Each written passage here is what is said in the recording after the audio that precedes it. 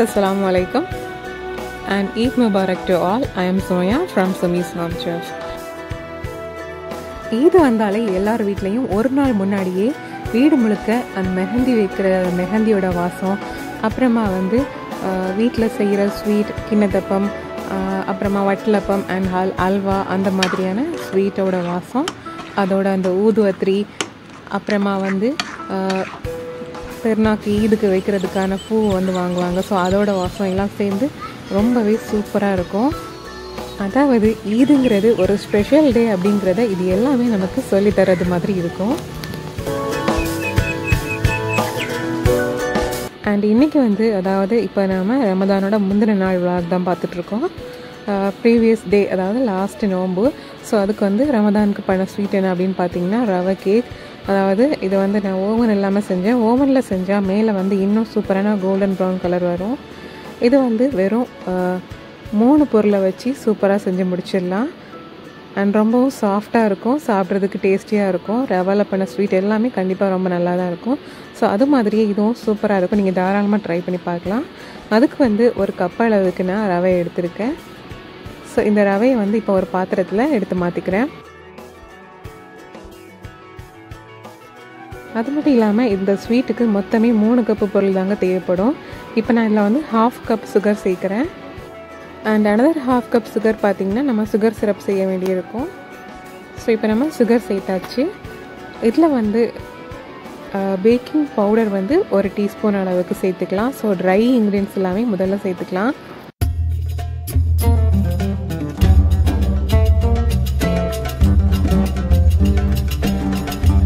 அப்புறமா இதில் ஒரு சிட்டிகை உப்பு அதையும் சேர்த்து நாம் இந்த ட்ரை இன்க்ரீடியன்ஸ் எல்லாத்தையும் நல்லா மிக்ஸ் பண்ணிக்கலாம். எல்லாம் நல்லா கலக்கிறது மாதிரி மிக்ஸ் பண்ணிக்கலாம். சுகர், ரவை, அப்புறமா பேக்கிங் பவுடர், உப்பு எல்லாம் நல்லா கலக்கிறது மாதிரி கலந்து விட்டுக்கோங்க. நல்லா கலந்து விட்டதுக்கு அப்புறமா அதில் ஒரு கப் அளவுக்கு திக்கான காய்ச்சி ஆற வச்ச பசும்பால் சேர்த்துக்கலாம். 1 கப் அளவுக்கு பால் வந்து கிட்டத்தட்ட சரியாக இருக்கும். ஒருவேளை உங்களுக்கு அடிஷ்னலாக தேவைப்பட்டுனா சேர்த்துக்கலாம்.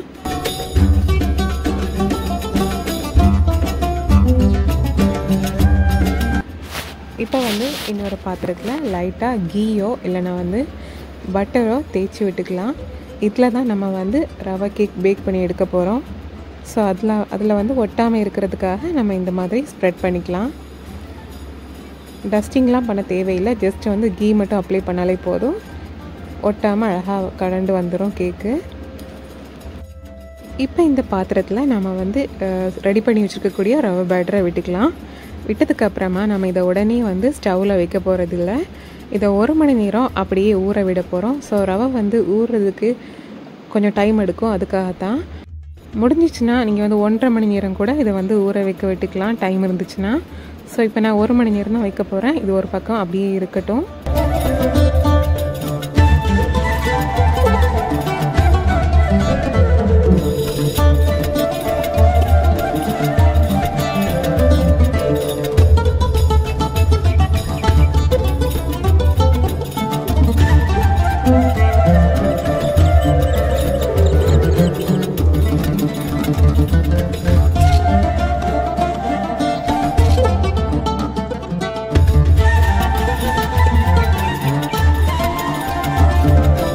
இன்னொரு பக்கம் பார்த்திங்கன்னா பசங்க 2 பேரும் இந்த மாதிரி சின்ன கார் டெண்டுக்குள்ளே வச்சு நிறைய பால்ஸ்லாம் போட்டு ஜாலியாக விளையாடிட்டு இருக்காங்க.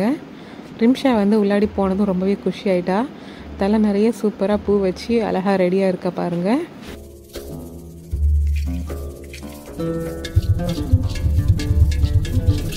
அண்ட் ஃப்ரெண்ட்ஸ், இந்த விலாக் ஃபுல்லாக பாருங்கள். ஏன்னா வந்து இந்த விலாகோட லாஸ்ட்டில் தான் நெஹானோட சூப்பரான ஃபன்னியான வந்து டேஸ்டிங் சேலஞ்ச் இருக்குது.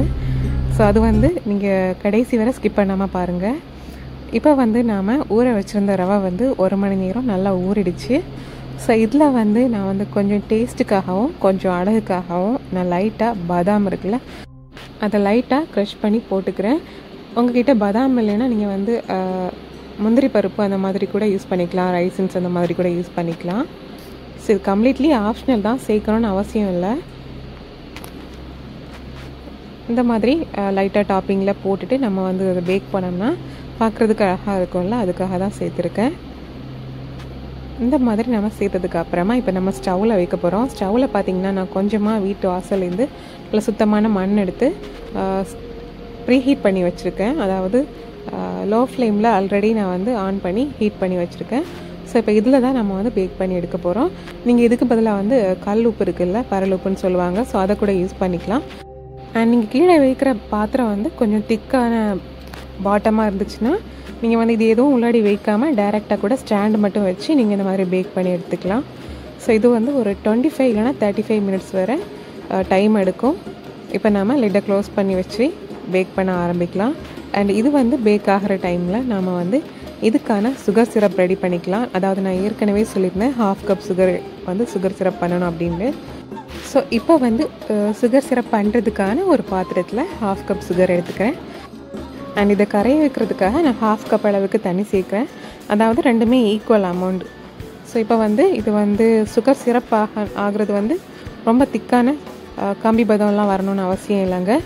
ஜஸ்ட் இது வந்து கம்ப்ளீட்டாக கரைஞ்சதுக்கு அப்புறமா நல்லா கொதிச்சு கொஞ்சம் ஸ்டிக்கியான கன்சிஸ்டன்சி இருக்குல்ல, நம்ம விரலில் வைக்கும்போது லைட்டாக ஒட்டுறது மாதிரி இருக்கும். ஸோ அந்த மாதிரி பக்குவம் வந்ததுமே நம்ம ஸ்டவ்வை ஆஃப் பண்ணிக்கலாம்.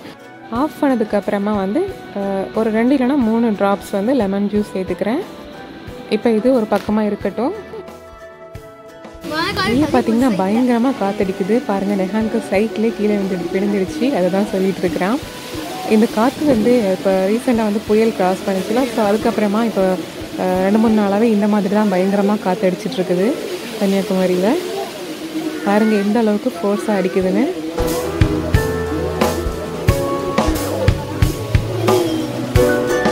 ஓகே ஃப்ரெண்ட்ஸ், இப்போ சரியாக 35 மினிட்ஸ் ஆகிருக்கும் பேக் பண்ண வச்சு நம்ம எடுத்து பார்க்கலாம். ரொம்பவே வாசமாக இருக்குது. லிட்டை ஓப்பன் பண்ணும்போதே நம்ம நைஃப் வச்சு செக் பண்ணி பார்த்துக்கலாம் குக்காக இருக்கா அப்படின்ட்டு, ஒட்டாமல் வருதான்னு.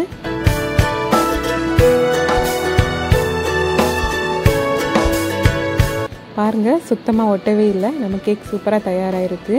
நான் சொன்னது மாதிரி நீங்கள் இதை ஓவனில் பண்ணிங்கன்னா மேலே வந்து அழகான கோல்டன் ப்ரௌன் கலர் வரும். ஸ்டவ்வில் பண்ணதுனால ஒயிட்டாக இருக்குது. பட் டேஸ்ட் வந்து ரெண்டுமே ஈக்குவலாக தான் இருக்கும், சூப்பராக இருக்கும்.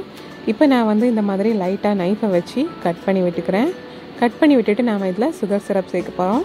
அந்த மாதிரி சேர்க்கும்போது சுகர் வந்து எல்லா பக்கமும் நல்லா அப்சர்வ் பண்ணிக்கும். எல்லா பக்கமும் ஈவனாக ஸ்ப்ரெட் ஆகிறதுக்காக இந்த மாதிரி நம்ம நைஃபை வச்சு கட் பண்ணிவிட்டு சுகர் சிரப் விட்டுக்கிறோம். சுகர் சிரப் விட்டதுக்கப்புறமா நம்ம வந்து உடனே இதை வந்து கட் பண்ணி சர்வ் பண்ணக்கூடாது.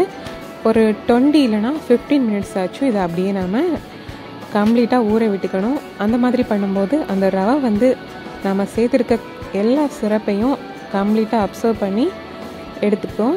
ஸோ அதுக்கப்புறமா நம்ம இந்த மாதிரி நைஃபை வச்சு அந்த எட்ஜஸை மட்டும் லைட்டாக இறக்கி விட்டுட்டு நம்ம அந்த பீசஸை நம்ம வெட்டி வச்சுருக்கோம்ல, ஸோ அந்த பீசஸை ஒவ்வொன்றா எடுத்து சர்விங் பிளேட்டில் வச்சு இந்த மாதிரி சர்வ் பண்ணிக்கலாம். அவ்வளோதாங்க, நம்ம 3 பொருளை வச்சு ரொம்பவே சூப்பராக ரவை கேக் செஞ்சு முடிச்சாச்சு. நீங்கள் இது வரைக்கும் ட்ரை பண்ணது இல்லைன்னா மறக்காமல் ட்ரை பண்ணி பாருங்கள், ரொம்பவே டேஸ்டியாக இருக்கும். அண்ட் ட்ரை பண்ணி பார்த்துட்டு எப்படி வந்துச்சுன்னு கமெண்டில் ஷேர் பண்ணுங்கள்.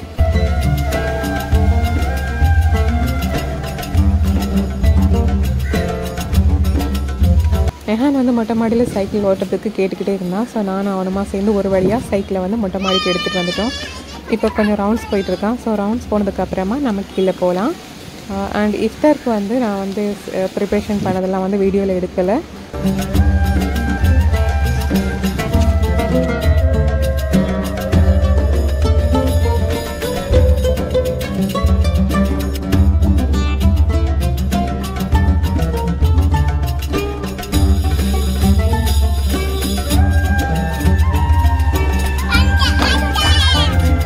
சைக்கிள் ரவுண்ட்ஸ் முடிஞ்சு ஜாலியாக ஹாப்பியாக இருக்கான் நெஹான்.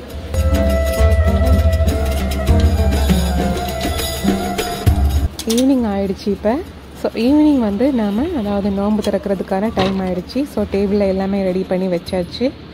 அண்ட் ஈதுக்கு ஸ்பெஷலாக செஞ்சுருந்த கிண்ணத்தப்பம் ஸ்வீட்டும் நாங்கள் இங்கே எடுத்து வச்சுருக்கோம்.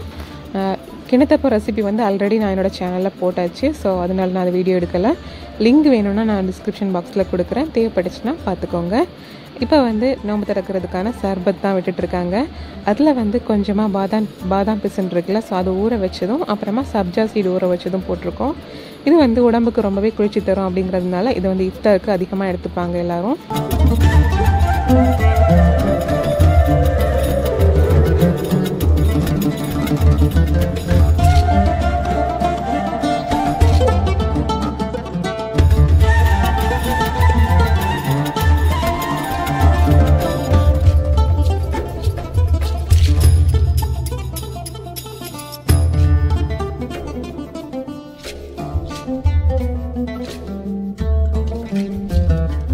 அண்ட் லெமன் ஜூஸ் பவுடரில் அகரில் இந்த மாதிரி ஜெல்லி மாதிரி செஞ்சுருந்தோம். இது நெஹானோட ஃபேவரட். ஸோ அவனே வந்து அதை மட்டும் எடுத்து காலி பண்ணிடுவான். அப்புறம் பார்த்திங்கன்னா நொங்கு கடற்பாசி, ஆல்ரெடி நான் என்னோடய சேனலில் ரீசெண்டாக தான் போட்டிருந்தேன். இதுவும் சூப்பராகவும் பர்ஃபெக்டாகவும் வந்திருந்தது. சாப்பிட்றதுக்கு ரொம்ப டேஸ்டியாக இருக்கும். நொங்கு அப்புறமா இளநீ தண்ணி ரெண்டுமே சேர்த்து பண்ணுறது. இதோட லிங்க் வேணும்னா நான் வந்து டிஸ்கிரிப்ஷன் பாக்ஸில் கொடுக்குறேன், தேவைப்படுச்சுன்னா பார்த்துக்கோங்க. இப்போ நோம்பு முடிஞ்சிருச்சு. ஸோ இது வந்து அதிகமாக இனி கடல் பாசிலாம் செய்ய மாட்டாங்க. ஒருவேளை இந்த சம்மர் டைம்னால நீங்கள் நொங்கு வாங்கினீங்கன்னா இதை ட்ரை பண்ணி பாருங்கள். ஹாய் சொல்லு.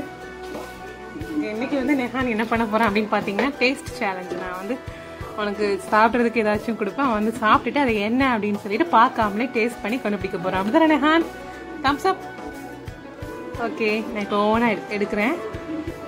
இப்போ ஃபஸ்ட்டு என்ன கொடுக்க போகிறேன் அப்படின்னு பார்த்தீங்கன்னா இதுதான். ஓகேங்களா? நான் கொடுக்க போகிறேன். Okay நெஹான்,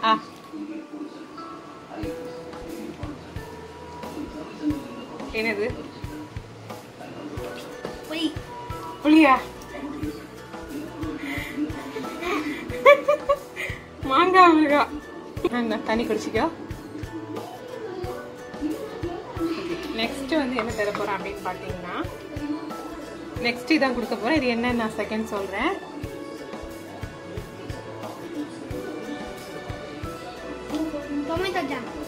correct answer. நெக்ஸ்ட் வந்து நெஹானுக்கு என்ன கொடுக்க போறேன் அப்படிங்கறத நான் சொல்றேன். நெஹான்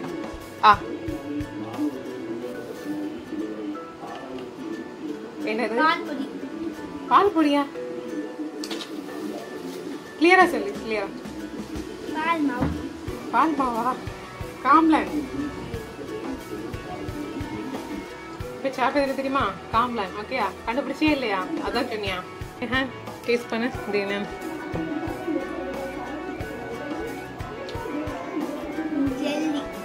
கண்டுபிடி. கிண்ணத்தப்பம். சரி, இது என்ன கண்டுபிடிக்கிறேன்னு பார்ப்போம்.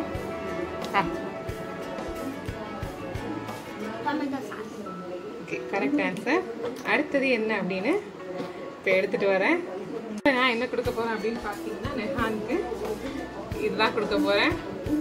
எப்படி எக்ஸ்பிரஷன் கொடுக்கான்னு பார்க்கலாம். நெஹான் லெமன் ஜூஸ். Correct answer. தண்ணியா? தண்ணி தானே. ஃபஸ்ட்டு நான் என்ன கொடுக்க போகிறேன் அப்படின்னா கேமராவில் காமிக்கிறேன். தெரியுதா? ஓகே, நான் இப்போ நெஹானுக்கு கொடுக்குறேன். நெஹான்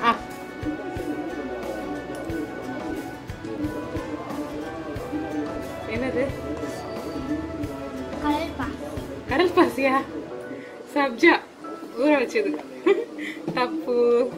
அடுத்தது கண்டுபிடிக்கிறியான்னு பார்க்கலாம்.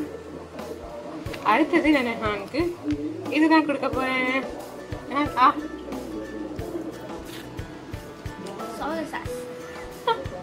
Correct answer. தண்ணி வேணுமா? நெக்ஸ்ட் இதுதான் கொடுக்க போறேன். கண்டுபிடிக்கிறானா பார்க்கலாம். ஓகே நெஹான்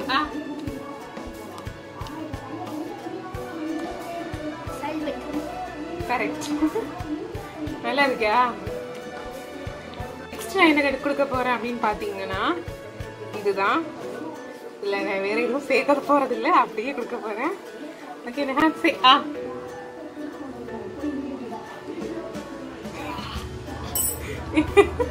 என்னது? என்ன சொல்லி கண்டுபிடிச்சிருக்கு. காஃபி. காஃபி ஸ்மெல் இருக்கா? காஃபி கண்டுபிடிக்க தெரியலையா உனக்கு? ஓகே, அடுத்து என்ன அப்படின்னு பார்த்தீங்கன்னா இல்லை, அதை நெக்ஸ்ட் இல்லை, கடைசியாக இப்போ என்ன கொடுக்க போகிறேன் அப்படின்னு பார்த்தீங்கன்னா நான் டப்பாவோட காமிக்கிறேன். இதுதான். ஓகே நெஹான்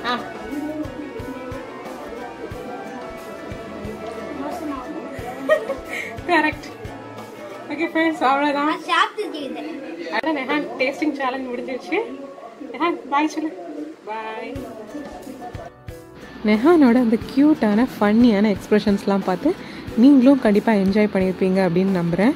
இதோட இந்த vlog வந்து முடியுது. அண்ட் இந்த vlog கண்டிப்பாக உங்களுக்கு பிடிச்சிருக்கும்னு நினைக்கிறேன். பிடிச்சிருந்துச்சுன்னா என்னோடய சேனலை மறக்காமல் சப்ஸ்கிரைப் பண்ணிக்கோங்க.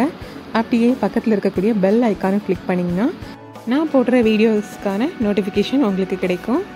தேங்க்யூ ஸோ மச் ஃபார் வாட்சிங்.